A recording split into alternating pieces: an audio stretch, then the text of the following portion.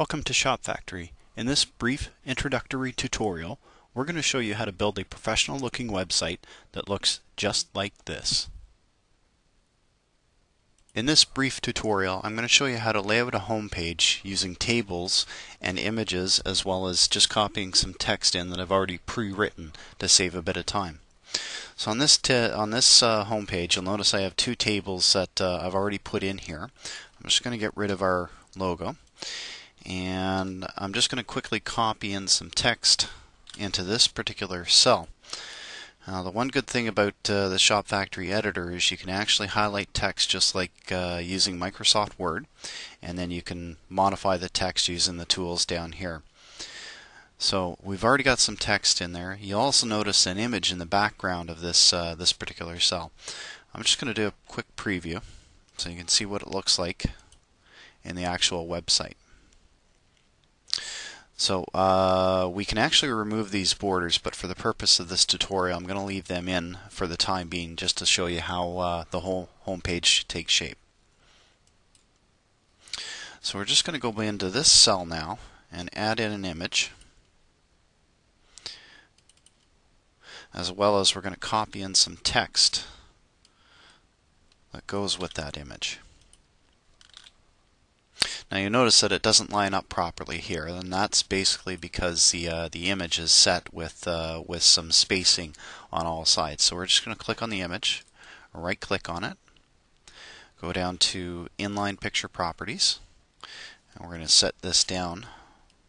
That's the horizontal spacing and the vertical spacing, so that it aligns a little bit better. I'll just do a quick preview.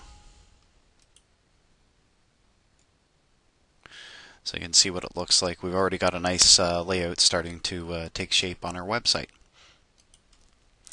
So in this cell, I'm actually going to show you how to insert a table. And you can actually click into the cell, go down to the icon down here, Insert Table, and insert a table. On this table, I actually want to have 4 rows with 3 columns to space out the content that I'm going to put into that table. So you'll click into the cell, and the good thing is you can actually highlight a set of cells and then align the text that's going to be in that cell, text or images, in those cells. So we're going to center them, and now we're going to add images into each one of these cells.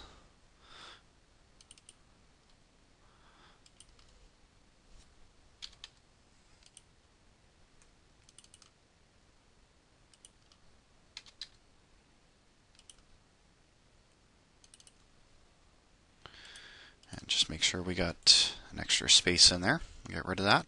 We can actually put our text in here.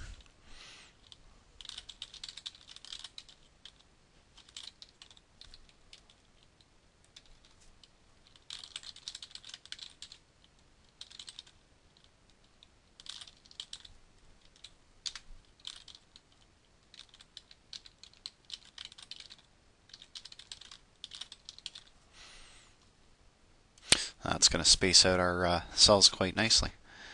So we're going to add some more images down here.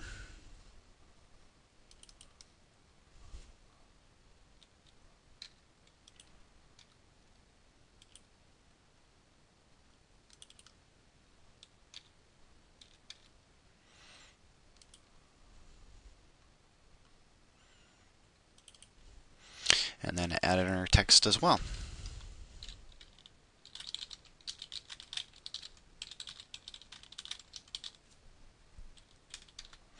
And I'm actually just going to highlight this and copy and paste it in there to save myself a bit of time.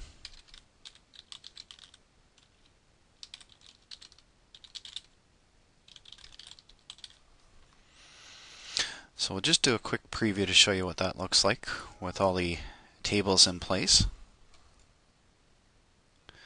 So you can see we've got some more content being laid out. Now we're going to add some stuff into this cell, and we're just going to use some images and text like we did up in this cell up here.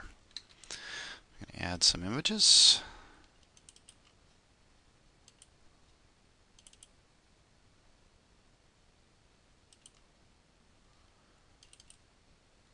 Now, what I actually wanted to do was to have this particular image first.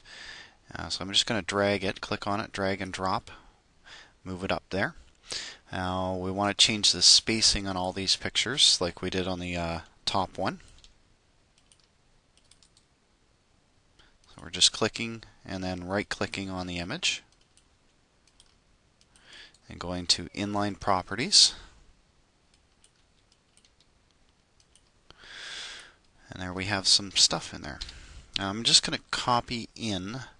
Actually, no, on this cell I'm just going to leave it as it is for now. Now, what I actually want to do, which I forgot earlier, was you'll notice that there's an image in the background here of this cell, which you can see slightly. We're going to add that same type of image into the background of this cell right here. So we're going to right-click, go to Cell Properties, and we're going to go to Background Color. You'll see an icon here which you can use to add an image into the background of a cell. And what that does is it actually breaks up the page a little bit once we get rid of all the borders within the cells themselves.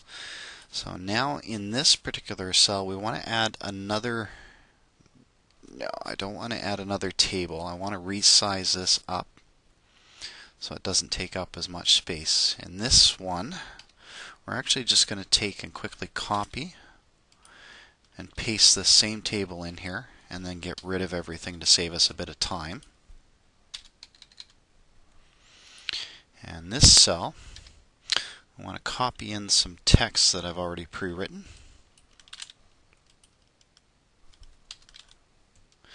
And I want to highlight this, make it stand out a little bit. So we're going to bold it and raise it up in size just slightly. Now we're actually going to add another cell in here, or another table into the cell, and we're going to give it we're just going to give it 1 row and 3 columns, and we're going to add some images into this, and it's not centered, so we're going to highlight everything and center them, and we're going to add in our gift cards, because we obviously want to have gift cards for a bookstore.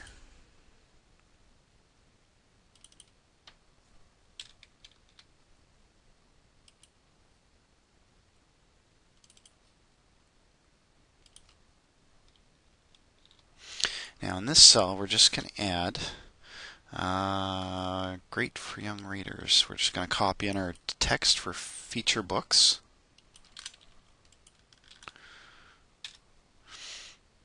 Add in an image.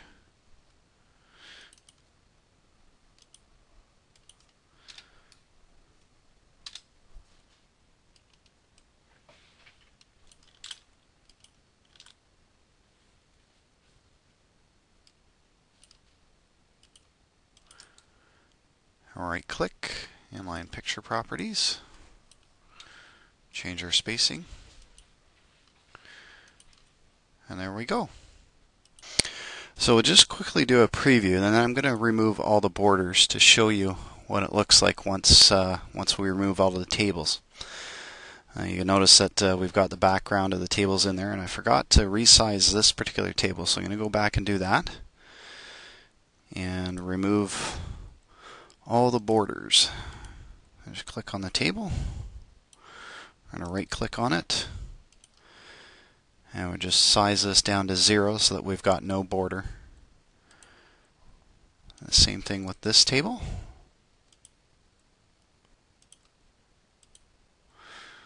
And now this table. And by the way, these are the same tools that a professional web developer would use to lay out a page for your website if you were paying a professional web developer to do it for you. Right click.